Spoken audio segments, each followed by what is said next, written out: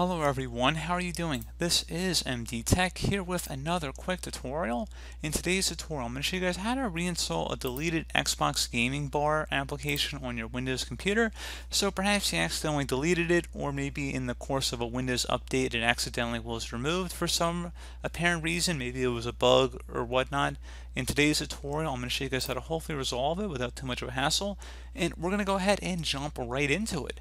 And we're going to start off by opening up the Start menu. Type in Microsoft Store. Best result should come back with Microsoft Store listed directly above App. Go ahead and left click on that to open it up. In the search box up at the top right, go ahead and type in Xbox Game Bar. Should say App. Go ahead and left click on that.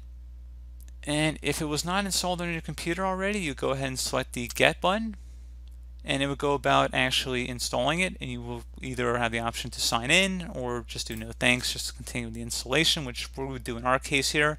It's already installed, so it doesn't have to install, but if you didn't have it installed, this is how you would install it. So pretty straightforward process, guys. Do hope I was able to help you out, and I do look forward to catching you all in the next tutorial. Goodbye.